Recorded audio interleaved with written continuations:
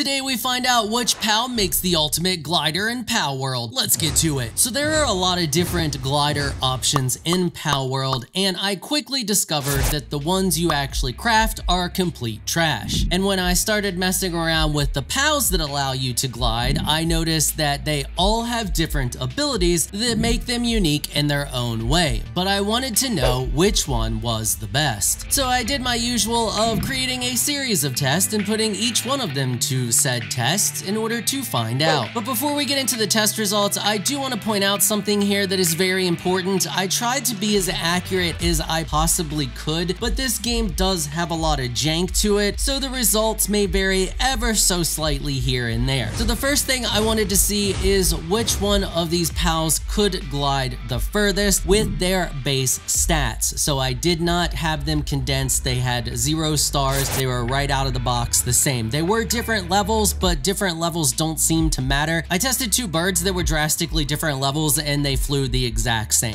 Also, from what I can tell, weight doesn't make a difference as long as you are not overweight. As long as you have the ability to jump, because if you are overweight, you cannot jump, you will fly the same distance no matter how much weight you have on you. I started by building a long pathway so that I had a specific path to follow, so I knew I was flying as similar with each of them as I possibly could. And then I ran up a flight of stairs, jumped off the flight of stairs, and I glided as far as I could glide. And then I marked where I landed at. This allowed me to easily figure out how far each of these could fly and where they would land at. As you can see on the screen, the mega glider that you can craft is absolute trash. The Ray, which is the lowest level POW that you can get a hold of that is a glider, will fly significantly further. It is then followed up by the squid, then the bird, and then the one I'm calling arms because it's just a set of arms. But you'll also notice that arms and the bird are very close together. Now, the interesting thing about this is when we look at all of these side by side, the bird is actually the first one to land. And that is because out of all of these, the bird is significantly faster. Arms will carry you further, but it is much slower. And if you're not careful, you can actually end up taking a bunch of fall damage because you can easily stay suspended in the air as long as you need to stay suspended in the air, because every time you reactivate it, it raises you up even further than it was the last time. It takes your base wherever you are at height-wise and then raises it to whatever it raises it to. It does have a peak, so it goes in a large arc, but by putting it away and re-equipping it, you can increase the height of that arc. This is very handy for doing things like getting to high locations that you want to get to without needing to climb. It is a much faster and smoother ascent because you don't run into all of the nooks and crannies in the map that you run into when you are trying to climb a location. One really interesting thing I noticed is if you look at all of these in their flight path at the same time, they all burn stamina the exact same. So stamina is not a factor here. The only factor here is how each of these POWs themselves glides. I do want to point out that stamina does come into play, but that is only when you condense them to increase their star level. That is one of the things that makes them better, is that they burn stamina slower. But if they are of equal star level, then they're burning stamina at the same pace. The Ray itself acts as a normal glider, slowly descending from wherever you take off at. It does give you a little bit of a boost in height when you first equip it, I noticed, because you can jump off of a flat surface and glide a little bit. The squid acts the exact same way, but the squid goes straight for a little bit before it starts its descent. Of course, arms, once you equip it, it starts to raise up and then it will slowly decline over time. The bird acts just like the Ray, except it can glide further, has a larger arc, and it is significantly faster. If you look at these markers here, you can see how much further the Ray upgraded to 1 star went as opposed to its default counterpart, as well as the bird. They both traveled significantly further. The only one that didn't travel too much further than its default counterpart was Arms. The non-upgraded version of Arms landed right here, and you can see that its 1-star version landed right here. It gained about half of the distance that you get for upgrading the Ray or the Bird. From these tests, it's clear that we have two winners, and that is Arms and the Bird. Arms is absolutely fantastic for utility. As I stated, you can more or less fly with it. You can use it instead of climbing, and it allows you to hang in the air for a superior amount of time. On the flip side, we have the Bird. It is not very utilitarian, however, it adds optimal maneuverability. It can be used during battle because you can have a gun or your crossbow equipped while you are using it. However, when you reload your crossbow, you have to let go of the Bird in order to reload it, but you can get a single shot off while gliding. If you have a gun, you can get multiple shots off while gliding. You can jump from the ground and glide a significant distance with it if the ground is flat or at a slight decline, which is insanely helpful for when you are in combat because it can allow you to dodge things as well as easily kite your opponent. I also wanted to know if it was faster to use a flying mount to get from one point to another or use the Bird. And as you can see from this test here, the Bird, while it chews through stamina faster than the flying mount, is significantly faster